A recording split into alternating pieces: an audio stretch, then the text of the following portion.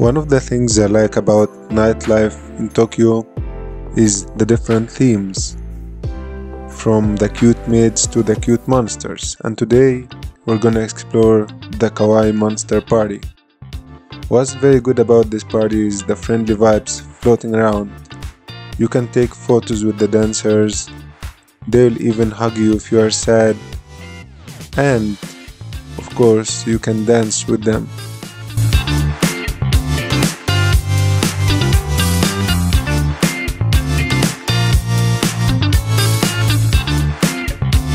There were many different kinds of shows and performances that have taken our hearts away, and I think attending this party is one of the best things you can do in Japan.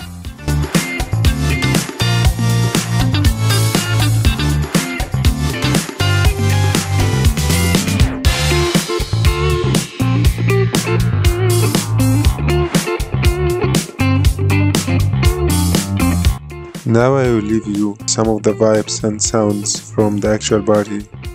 I hope you enjoy.